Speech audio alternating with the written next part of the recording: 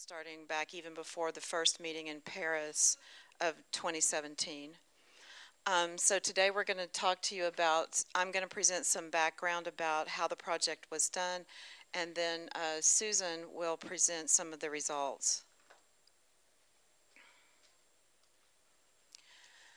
So this development of the survey was guided by research questions that we agreed to at the Paris meeting in 2017. So the goal of the survey and all the questions that were on the survey had to some way support these goals or help us to answer these questions, was to understand the development of interest in science, so that's the early years, understand people's experiences in education and careers and whether there is a gender gap there, look at the work-life balance for scientists. How do people who work as scientists balance it with the rest of their lives? Family support, like someone we were just discussing earlier, and when I was talking here with my colleagues, that many scientists have support from their families, friends, mentors, things like that. We also looked at the demographics of the scientific workforce. And then one of the things we really wanted to look at was access to resources needed to conduct science, and then opportunities to contribute to the scientific enterprise, because our thinking was that these are areas where we might find inequality. So everyone in the survey is already a scientist, and what we wanted to know is, for people who are scientists, is there equality in these things? Because if you don't have access to the resources that you need, then it's difficult to compete or to get your findings published. And if you don't have those opportunities, then your career may not advance as quickly. So those were the research questions that we agreed to in Paris. We also wanted to look at whether or not experiences are different in different geographical regions, and Susan will be showing you a map of the regions that we looked at. By discipline, so the disciplines that were covered by the partner unions, experiences that scientists have with different levels of human development, so we used the UN Human Development Index, and Susan's going to present some results on that, and then also experiences people have in different employment sectors.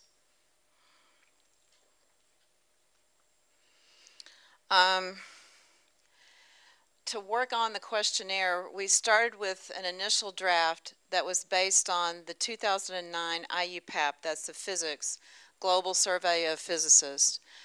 IUPAP has done 3 global surveys of physicists, and the first 2 were only of women, and the third one included men, so we'd have a comparison group to compare the women to the men to see if there was a gap. And so we started with that survey because it was important to IUPAP to have some longitudinal results so we could see if things have changed. We started with that draft of the questionnaire, but then we had 3 regional meetings. These were in different regions of the world that we wanted to make sure were included in the development of the questionnaire, because we wanted to make sure that the questionnaire worked for all scientists in all types of countries. And so this was a great opportunity for us to get input on the questionnaire from people who we ordinarily might not be able to talk to make sure that the questions worked for them. So there was an initial meeting, there were meetings in Colombia where people gathered from Latin America, Taiwan, hosted by Mayhoon. Hosted by Mayhoon for scientists from Asia, and then hosted in South Africa for scientists from Africa.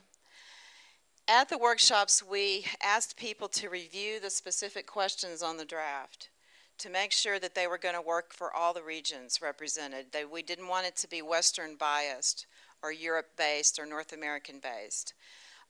Everyone looked at the full survey instrument. We call questionnaires instruments because it's what we use to measure things. I'm a sociologist, by the way. And we wanted to, again, make sure that the questions worked for everyone. And we also talked to the delegates at those regional workshops about distributing the questionnaire so it would get out to the people in less developed areas of the world. And so some of you attended the regional workshops, and I remember many of you from the two that I went to. Once the final questionnaire was approved by the executive committee of the project, we used a professional translation service in the U.S. that's used to translating questionnaires into languages, specifically questionnaires. We wanted to ensure comparability across languages, and the translation services use, standard language things so that there's not idioms in there that are specific to different countries. And they can be neutral about cultural differences. And then to make sure that the translation had the proper translation for science type things, we had people on the project review the final translation to make sure that they were okay. And their names are listed here: Marie-Françoise for French, Silvina for Spanish, Seiko for Japanese. I don't think she's here. I looked through the program and I didn't see her name. Okay. But she was very helpful with the Japanese translation. And Mina and Scheherazade, who are both here, helped us with Arabic. And then we had staff members at AIP that helped with Russian and simplified Chinese. The survey launched on May 1st of 2018 and was open until the end of the year. And you can see it was available in 7 languages: English, French, I don't know which is Chinese and Japanese, Russian, Spanish, and Arabic.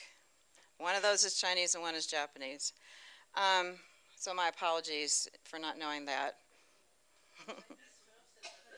Thank you. Chinese first, says Marie-Françoise, and Japanese second. So the way the questionnaire was distributed, there's no list from which to draw a sample, a representative sample of scientists. We don't have a worldwide list of scientists. We don't even have country-level lists of scientists. So we sent it to people that we knew. Some people sent it to lists of people that they knew, but still those lists weren't necessarily representative. And then there were ways that people were asked to forward the questionnaire to their colleagues. So there were instructions at the end of the survey in the cover letter that said you can forward it to your colleagues. Now, this is a way that social scientists use to get questionnaires out when there's no list of the group they're trying to study, but that means that it's not representative of the entire population. Indeed, we don't know who's in the entire population, and we can't make generalizations to the population. However, this method does allow us to make important comparisons between men and women who answered, and I think there are many things that we can learn from the results of this survey. But I wanted you to know that this was how it was done, and so when you see the results of the survey, you can't conclude that, scientists in North America are like this and scientists in Western Europe are like the other thing, because it's not representative, not necessarily representative of those scientists. Here are the number of respondents by discipline, and these are the disciplines. I didn't mention them at the beginning, but they're represented by the partner unions, so astronomy, biology, chemistry, computer science, math applied, and physics. There were also many, well, not many, there were some respondents in the history of science, which was one of the partner unions. And some people chose other disciplines because it was open to basically any scientist. And some people didn't answer that question. So in total, we had about 30,000 respondents, 21,000 or 22,000 from these disciplines. About half were men and half were women. So this is, again, not representative of the actual population of scientists, because we know they're not half men and half women for most of the disciplines. However, women do tend to respond more frequently to surveys than men, and we were also targeting women because we wanted to make sure we had enough women to do our analysis. So we were pleased with the number of okay, in the results that you'll see, applied math is shown as a subset of math. So I don't know if you have any slides about that, but we'll see. Okay. Now, I wanted to talk to you a little bit about our analysis plan. In your report, there's some bivariate, or what we've called bivariate results, because these are easy to see on a chart. Susan here is holding up, my colleague is holding up some bivariate charts. The reason for this is it's easy to visualize. You can see, like, here's a bar for men and here's a bar for women, and you can see what the difference is between the two genders. You can also test in that simple way to see if there's a statistically significant difference between the women and the men. And so it's a good way. People like to look at these bivariate charts. However, this analysis can be confounded by other variables that are not accounted for in the chart. For example, we may have, it may look like there's a difference between men and women, but it really could be that the men in our group have more experience in their careers than the women. So for this reason, it's different career stages. Let me go to the next slide. So we also did, and you'll see this at the beginning of our report, what we call multivariate analysis. These are statistical models where we can account for these confounding factors such as age, discipline, employment sector. It's hard to visualize those results, but Susan's going to give them to you. And what you see in here is, for example, if we show you the results of a multivariate analysis, that means, and there's a gender difference, it means that controlling for all the other things that could make a difference in that variable, we still see a gender difference. So it's a more robust way to look at the gender differences. So as I've already mentioned, we did both bivariate and multivariate. Multivariate, we think, have the stronger results. So again, we started our report with the analysis of men's and women's differences overall, and we did some bivariate analysis, which you see in the report. We looked at tables with gender within each discipline, gender within geographic region, and gender within a grouped level of development. That was using the United Nations Human Development Index. And now I'm going to turn this over to Susan, who's new to the project but not new to the American Institute of Physics, and she's going to talk about the results. Thank you. Rachel promised I would show you a map, and I did have a map in the earlier version of the slide, so now I'm going to show you a map. What page is that? This is the second page 2. It is the map of the regions, the geographic regions we used. So, you don't have to know it right now. Yeah, you don't really have to know it. I just wanted to fulfill that promise that Rachel had made. This is what happens when two people do a presentation. When two people do a presentation, both of whom are jet lagged at the very end and trying to remember what was going to be in the slides. But I'm a statistician, and when you do statistics, you have to worry about a type 1 error risk. It's like a false positive. It's if you reject a true null, and if you've ever done any hypothesis testing, you know about that magic alpha, and if the p-value you get is less than alpha, you reject the null hypothesis in favor of the alternative. When you're doing so many tests, because if you look at that report, there are a lot of those bivariates in there, and we ran a lot of multivariate analyses.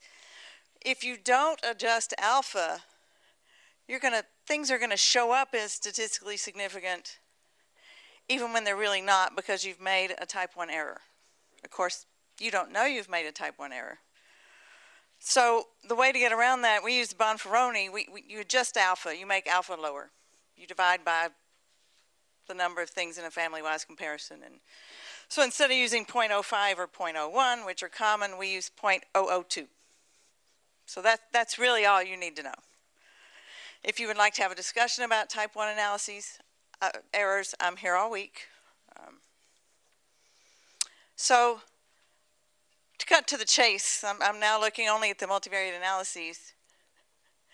There was only one item we looked at which did not have statistically significant differences for men and women. Now, again, we're not testing for the population. This test is if we had a different group of randomly selected respondents. If the snowball had gone to a different group of people, would we have still gotten this result? That's the statistical test. It's not about the population. So only one. In every other, and that was, when did you choose your discipline? There was no, we couldn't find, after accounting for the confounding factors, we did not see a difference in when you choose your discipline. Everything else we looked at, there was a difference. Now, I'm going to give you a test, although the answer is already up there. If you think women's experiences, no, let me go the other way. If you think men's experiences were more positive than women's, raise your hand. Let's stretch a little bit and get awake. I want to know you're awake out there. Okay, thank you. Yes, you're correct. In every instance, men's experiences were more positive than women's.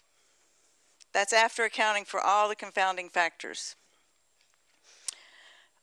We use logistic regression and ordinal logistic regression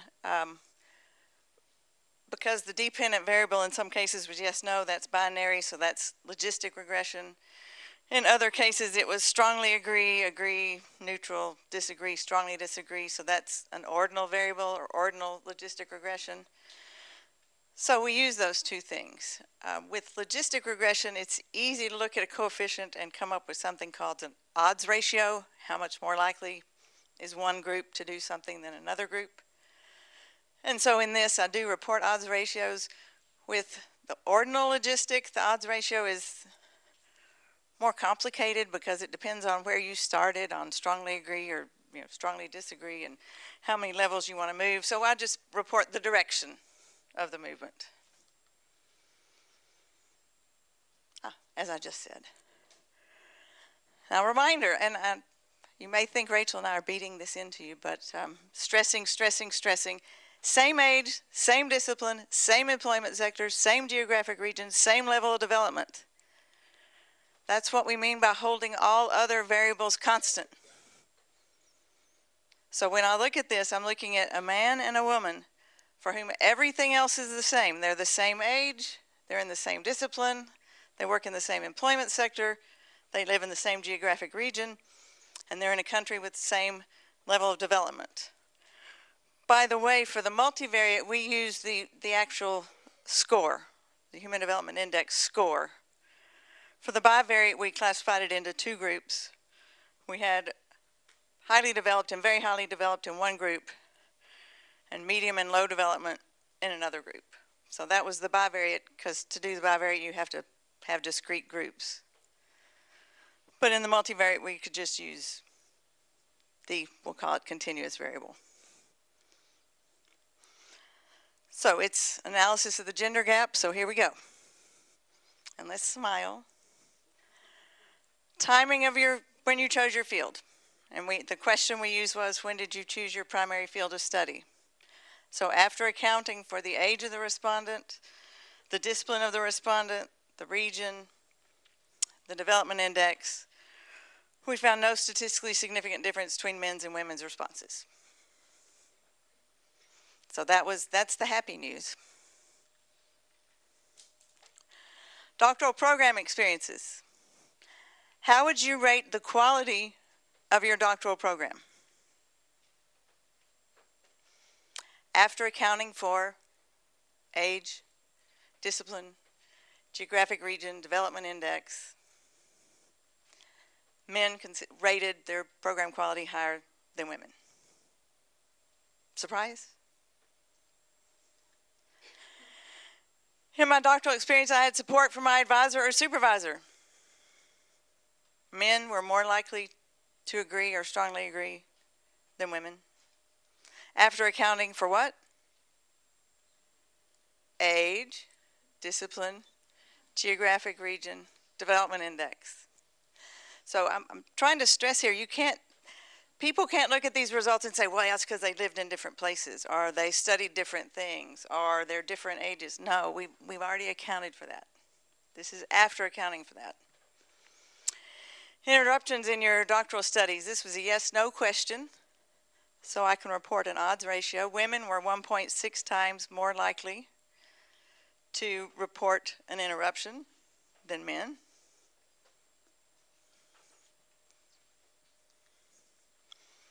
Current workplace experiences. And for these, I also wanted to use employment sector because I can imagine that working in academics is not the same as working in a primary or secondary school or working for an NGO.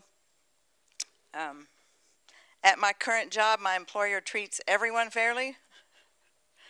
Men were more likely, even after accounting for age, discipline, geographic region, employment sector, and development index. Co-workers are respectful of everyone. Men were more likely to agree. I feel like we're bringing the mood of the room down. Career progress. Yeah, we asked respondents, how do you compare your career progress with people who graduated at the same time as you? Men were more likely to report a faster career progress than women. Now again, these are perceptions. We don't have any absolute measures of career progress. We didn't ask for rank or salary or any of that. So these are perceptions. But perception can be reality. Do you think your salary is same, higher, lower? Men think they make more. That's regardless of age, discipline, region, development index, and employment sector. So here's one of the career advancing opportunities, for example. Men were 1.2 times more likely to have been invited to give a talk at a conference.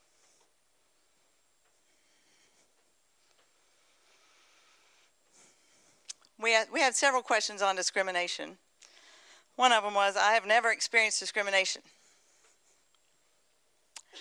Men were 5 times more likely to say, I have never experienced discrimination than women. 5 times. And that's not even the biggest number. Has your career influenced your decisions about your personal life? Women, 1.6 times more likely to say yes than men.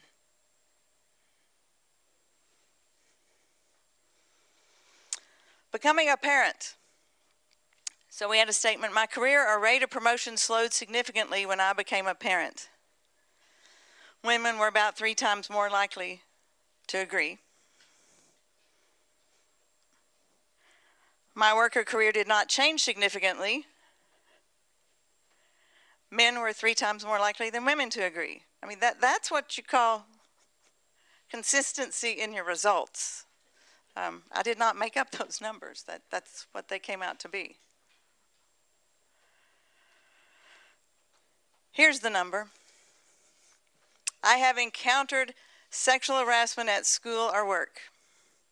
Speaking specifically now to sexual harassment. After accounting for age, after accounting for discipline, after accounting for employment sector, after accounting for geographic region, and after accounting for the Human Development Index, women were more than 14 times more likely to say yes than men. And again, you can't say, well, that's because this person works in this industry and this person works, in academics. You can't say, oh, it's because this person is in astronomy and that person's in biology. No, we've already accounted for all of that.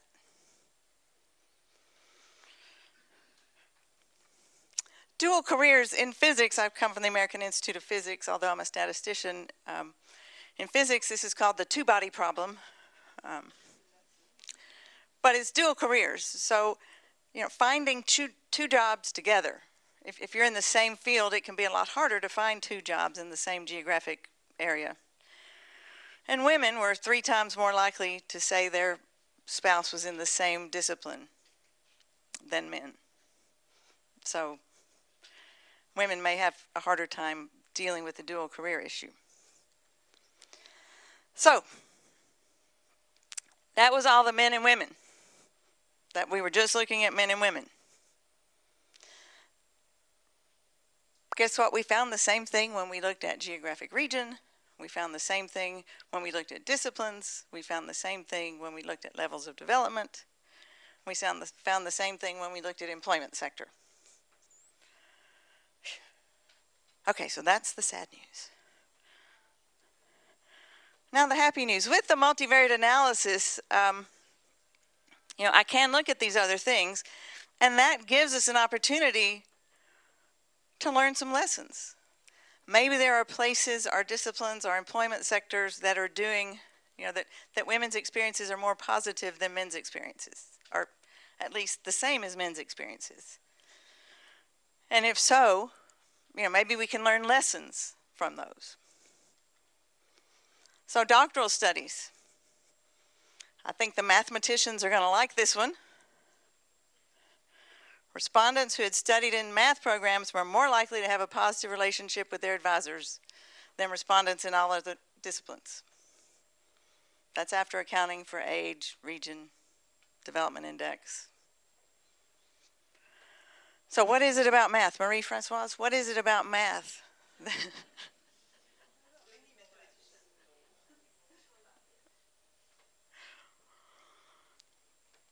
Doctoral students who had studied in Northern America rated their program quality higher. Students who studied in Northern America and in Oceania were more likely to have a positive relationship with their advisor. Maybe we could go learn lessons in those countries and regions.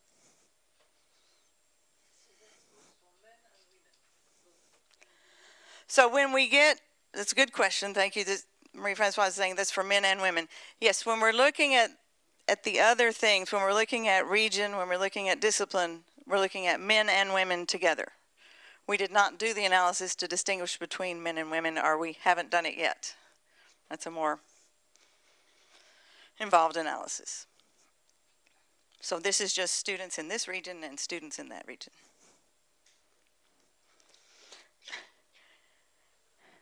The higher a nation's score on the Human Development Index, the lower the rating of program quality, the lower the rating of advisor relationship. Perhaps because I come from a very highly developed country, I think, well, that can't really be true, can it? Because that's where I went to school. So for all of these, we don't know if perceptions are driven by higher expectations, by lower expectations, but there's certainly reality people are perceiving. So what can we do about that?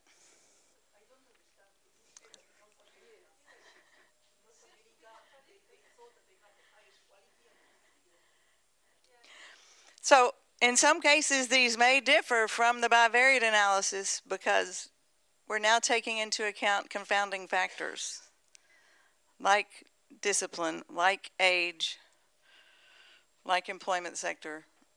So yes, where they differ, it's the bivariate may show men having more positive experience in some area than women. And if it doesn't agree with the multivariate analysis, that means that difference really isn't because of men and women. That difference really is because of some other confounding factor.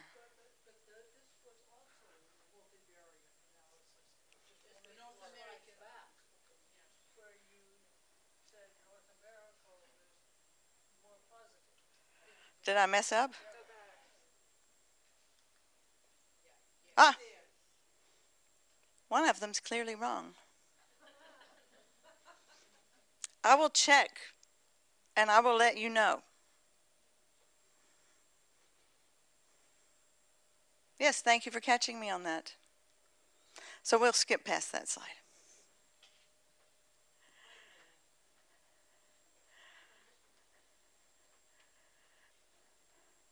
That doesn't mean that that's wrong. It just means that it's a different variable, right? Oh, right.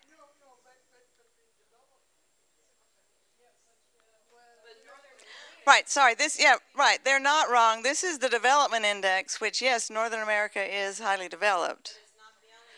But it's not the only highly developed. Thank you. Thank you, Rachel. So this is holding geographic region constant and looking only at the Human Development Index. So, for example, would that be like comparing Would that be like comparing only very highly developed countries to each other? So it would be like comparing North America to Western Europe. Yes, that's exactly what that is. Thank you. Now, is everyone thoroughly confused? Okay, here, we're looking at the map. And we're holding the development index constant. Okay, so there can be countries in a geographic region with different development indices. Okay, so here, that doesn't matter. The development index is being held constant. So essentially, it's in the same country. So Northern America rated it higher than the other regions. And there are also other regions that are very highly developed or largely very highly developed. Because you can go to that map on the second page too and see the regions. This is now looking at the development index. So there are other regions that are very highly developed in addition to Northern America. So overall, those regions where the development index is higher, actually it's not the regions, it's not the country level because the development index was about a country, tend to rate the quality of their doctoral program lower. So you have to step back and remember what's being held constant, everything else. So here we're keeping the region constant and changing the development index.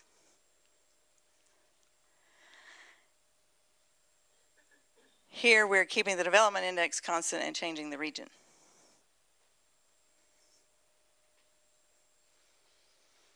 It's a subtlety, I agree. And one that I was going to walk right past. Thank you, Rachel. Respectful coworker. Was that another question? Yes.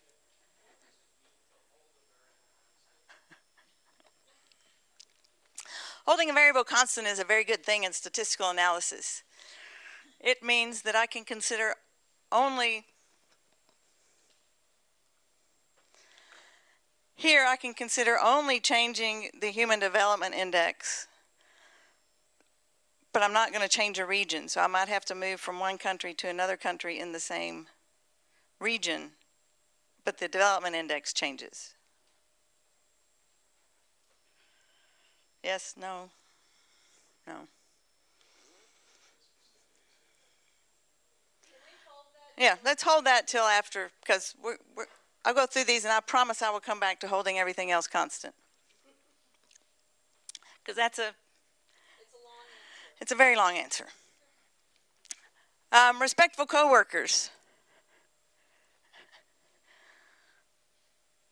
Look at all these employment sectors where the respondents reported feeling they were treated more respectfully than respondents in academics and government entities. What can academics learn from industry?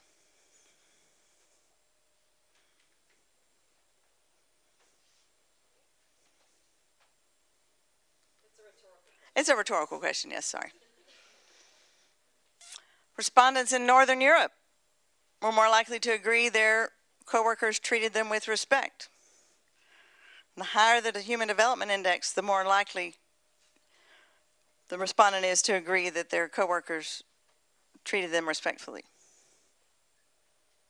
And again, those last two are rhetorical questions. Discrimination.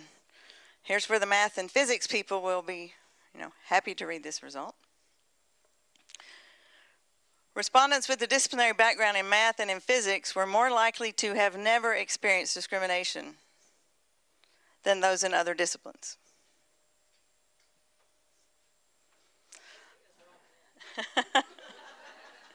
Rachel's theory is that's because they're all men.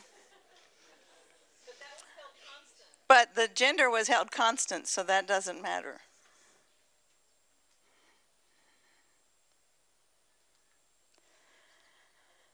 The higher the Human Development Index, the more likely respondents were to have reported never experiencing discrimination. Northern America, Northern Europe, Oceania, however, were less likely to report never experiencing discrimination. So this is another one of those that's going to bother you with everything held constant, and I promise we'll come back to that, because those seem counterintuitive, I understand. Industry and primary secondary schools, respondents working in those sectors were less likely to say that their career influenced their decisions about their personal lives. Respondents working in government and industry were more likely to say their rate of promotion had not changed after becoming a parent.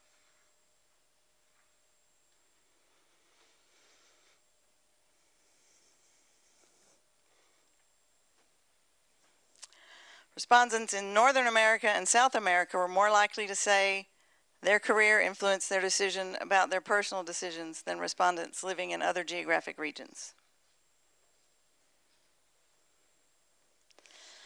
Respondents working in Africa, and the Caribbean and Central America, East, Southeast Asia, Northern America, Western Asia, and Western Europe were less likely to say their rate of promotion slowed after becoming a parent. So this suggests that there are regional differences in the work-life balance.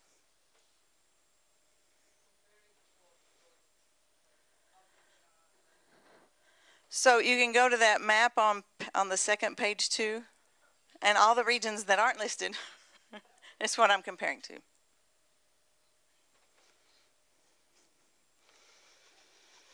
However, if we look only at the Human Development Index, there are no statistically significant differences about your career influencing your personal lives.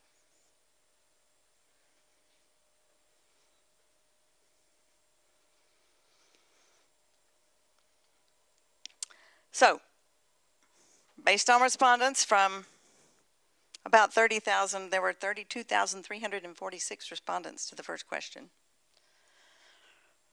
But we had enough data from about 30,000 from 159 unique countries.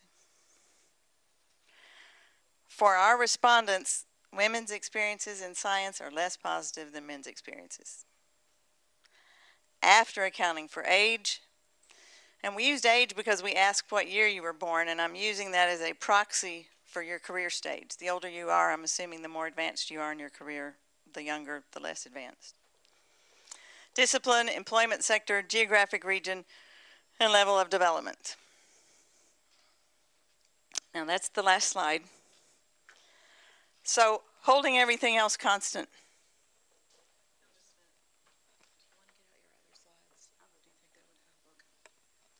Yes, yes.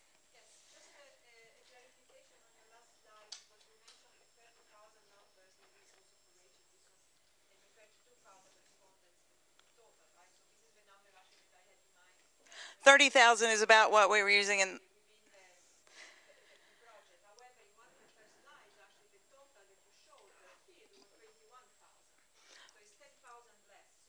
Well, there were 8,000, so all of those were included in the analysis. I've only pulled out the stuff for those sectors, for those disciplines.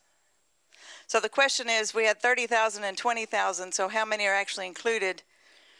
So I was trying to highlight in that one slide with the 21,000, 22,000, the disciplines that were listed there. We used all available respondents in the analysis. And so we also had history of science. We also had other disciplines. I just pulled those out to talk about. So I noticed that the number of visits was different. Also for people astronomers, and I was less. So I would like to we were like 10. I would like to So there were also several there were also several questions on the questionnaire about your discipline. There's the discipline you studied. I don't know, Rachel, you know that questionnaire better than I do. But it's possible that we're looking at different discipline questions. It's possible that this slide referred to one discipline question and the other numbers refer to a different one. And we can dig deeper and get you an answer on that. Yes?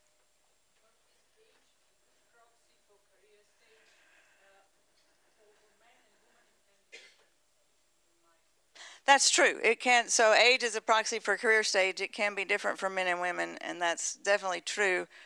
But since we didn't have a question that asked about their career stage, that was the best I had and could use. Yes.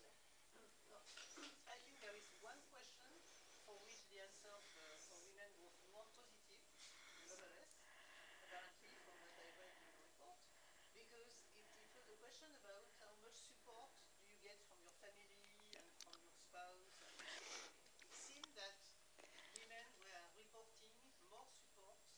So how much support did you get from your families? And we frankly, for the preliminary report, ran into a time crunch and had not run that variable yet in the multivariate model. But I will. Because I thought this was interesting because it seemed to suggest that for a woman to survive in a scientific environment, she needs to have a lot of support from her family. Right. So Say that others who don't get this support, they cannot do it. So in the bivariates, it did show up that women were more likely to receive support, and I have not run that in the multivariate yet, and I will. There was a question over here first, and then we'll go back over there. Yes.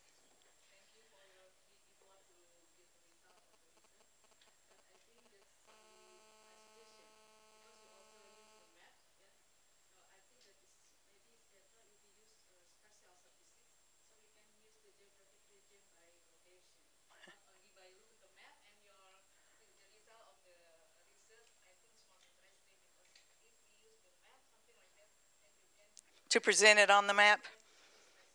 Okay, thank you. That's a good.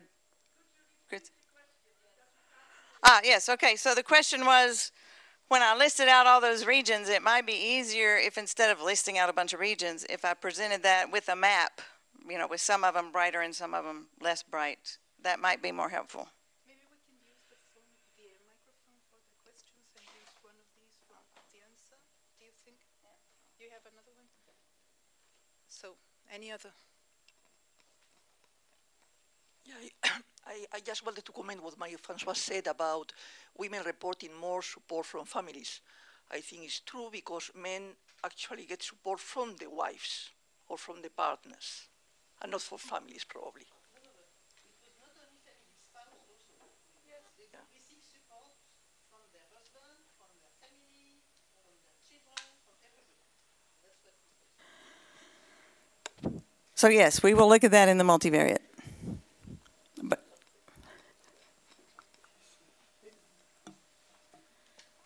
yes, I guess it's difficult to do the survey, but if you could ask about how many women dropped their career because they did not have support.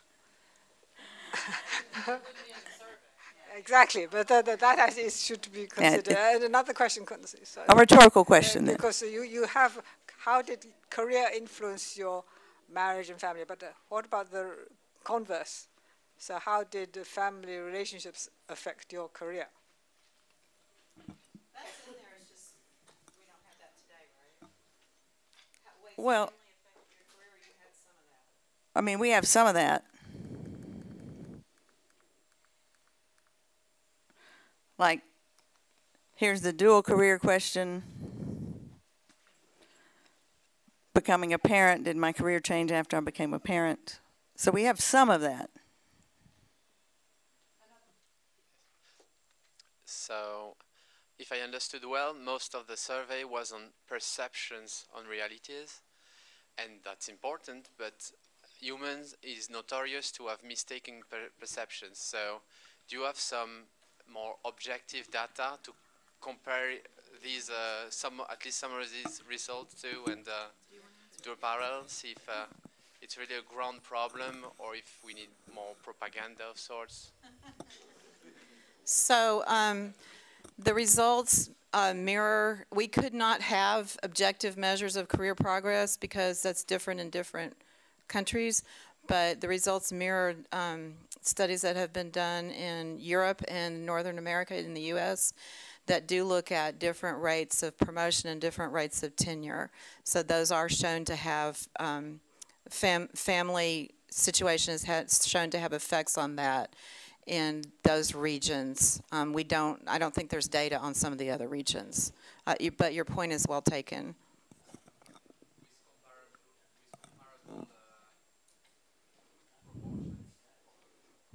Comparable proportions? Oh, those studies didn't calculate the odds ratios like we did, but I can give you references if you want during the break.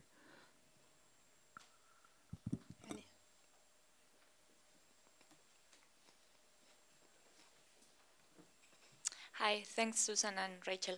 Our eager Twitter audience is eager to know whether the results of the survey will be made public, and I've answered that there will be, to a certain extent, in the report that will be published, but will they be also available in a kind of URL or some other interface?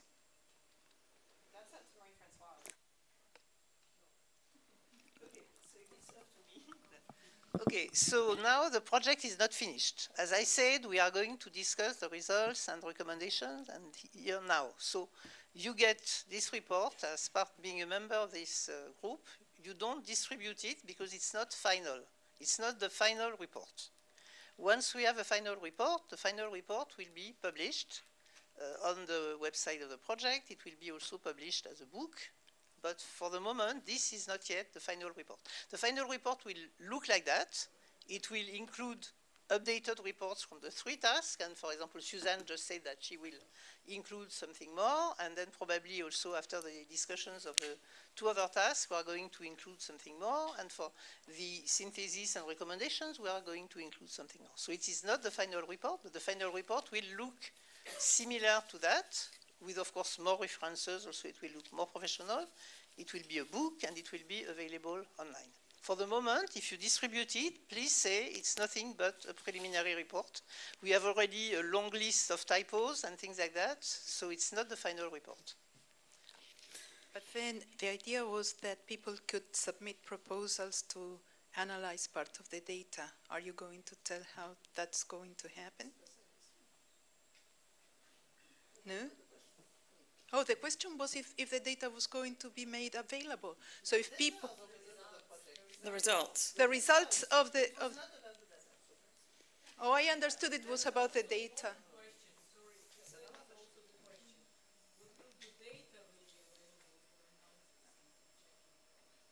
Okay, so the... So that's a more complicated question. And it's not yet resolved. For the moment, the data are with AIP, and there are conditions for people to access to the data, which are to go through an application and so on. So it's part of what we are discussing. Right now, we don't know if the data are going to be available. We hope they will be, but we don't know. But as in terms of the results of the project as analyzed by the various task groups, they will be available and public. Okay. The issue with the data is that the respondents were promised confidentiality, and it doesn't take many cuts in the data until you get down to where in some of the smaller fields, or even not in a small field, you could potentially identify people. So that's why we can't provide an answer to that question right now, because we're still working on it and data suppression techniques and things like that. Yeah.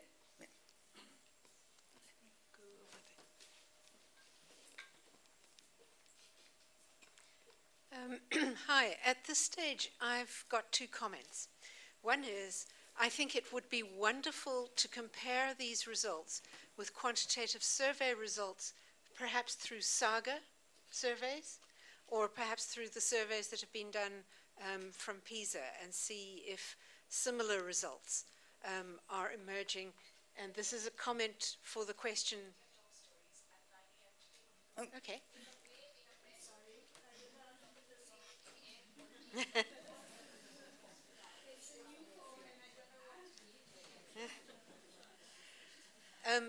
And the second comment was, I believe that results are emerging where there are major gender gaps. And these can guide us in what we actually do, what actions we undertake.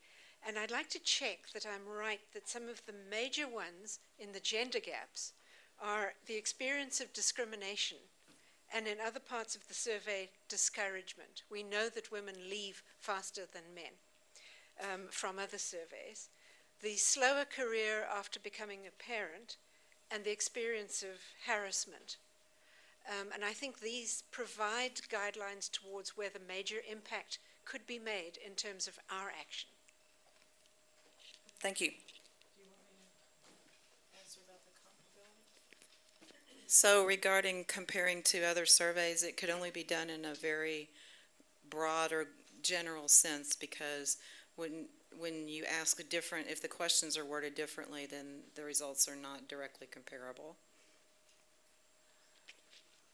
So this is a question for my Rachel, my Françoise. In the first meeting in Paris, we discussed about data availability, maybe by discipline, maybe by region, whatever.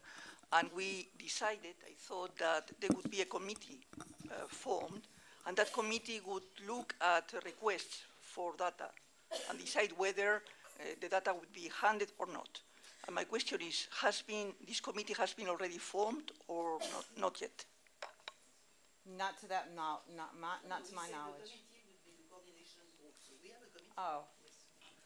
But so the answer is yes, we have a committee, which is the coordination group of the project.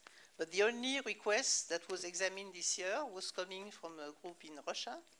They wanted to get data from Russia and the Russian zone in order to do some gender gap analysis. And it was, we can say, poorly formulated. So there were some back and forth connection with the group saying, please reformulate and say how you are going to protect the data and so on. We maybe received 3 successive answers, and at the end it was not satisfactory, and at the end they never came back. There is a mechanism, but the only example we had didn't work. So okay, so let's try to do it for mathematics. Maybe it will work.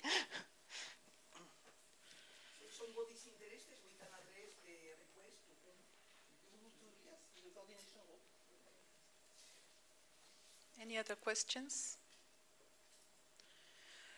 Okay, I'm going to go back to holding other things constant. And thank you so much for asking that, because I now get to put up some slides that, this is fine. I now get to put up some slides that I originally didn't put up. So let me just warn you. You're about to see a lot of numbers. I mean, a lot of numbers. Please don't focus too much on the numbers. Just look at the technique. I'm looking at Igel. She has seen these slides. This is the output from the multivariate regression for how would you rate the quality of your doctoral program. Do you want to write the formula, or at least for OLS? Well, basically, we're just saying your answer quality is a function of all these variables. Yep. Oh, plus constant. And plus error. Plus error. So that's what we're looking at. And so what we mean by holding other things constant, we mean not changing. So these are the coefficients, and then you have the value, which in some cases is a binary yes, no, 1, 0, from in that region or I'm not. In some cases it's a continuous, the age, the development index. So when I say holding everything else constant, I mean I'm changing the coefficient for male, female, and holding everything else constant, not changing any of those inputs. Does that answer that question now better? And then the way you look at this, so you also have to have a reference category. So for male, we made the reference category female. Reference categories are just arbitrarily picked. The results don't really matter on which one you pick. You just have to pick one. So in this equation, then, you'd get a 1 if you're a male, and, Yeah. and a 0 if you're a female, so... Yeah, so here your input would be 1 if you're male, 0 if you're not. And so there's no coefficient And so the age is just your age. There's the history and philosophy of science, which we did include in the regressions, but not in the report, which I can go back and correct.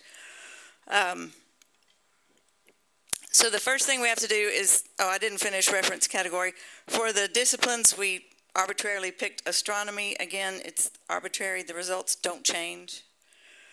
For region, we arbitrarily picked Western Europe.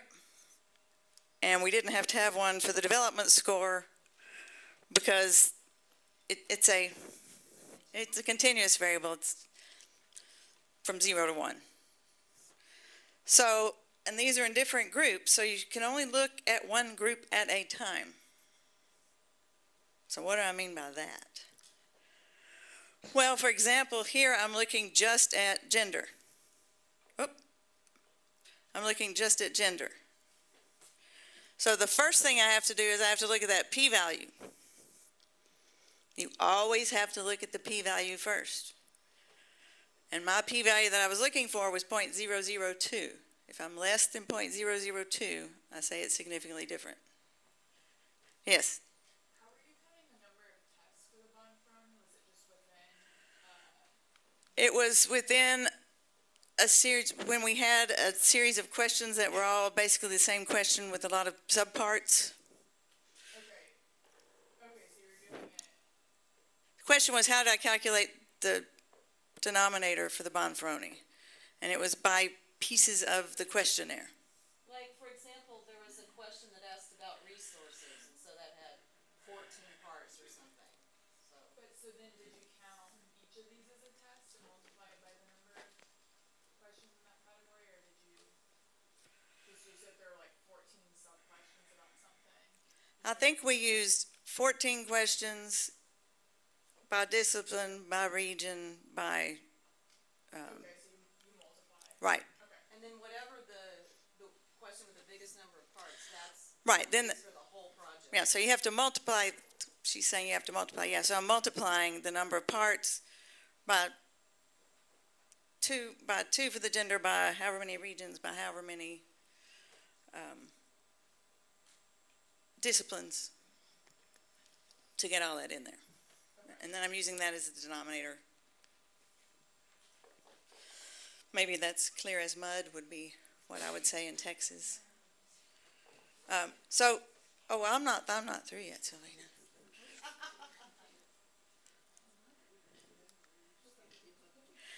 Then I can look at disciplines. So now I'm just looking at the blue section.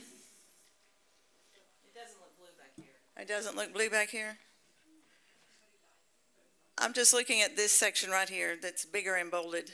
Well, it's only bolded if it was significant. And so here I have biology and math that were significant. You also have to know the value, whether high is a more positive answer or a more negative answer. Okay, so I think we are going to finish here. If you want to keep on discussing with Susan and Rachel, you can do so during the coffee break. So we'll be back in half an hour? Or what time do you think? 11:30? 11. At 11. So we'll be back at 11:15. Thank you.